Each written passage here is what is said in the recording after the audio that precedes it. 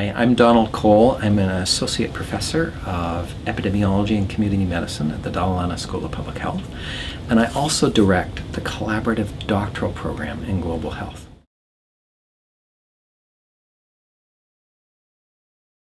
So for me, the core idea that I find helpful to keep me centered is that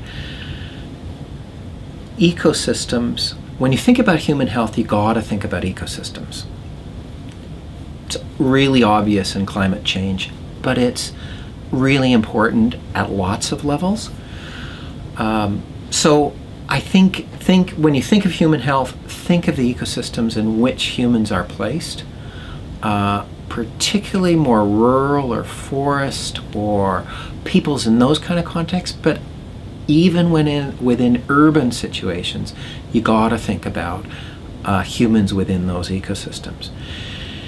And what that does is the opportunity it gives you as a student who's interested in global health is that you can come at it from all kinds of ways. So if you're in engineering, you think about the way waste is dealt with, both to reduce exposures to humans of contaminants or infectious diseases and to dispose of it appropriately.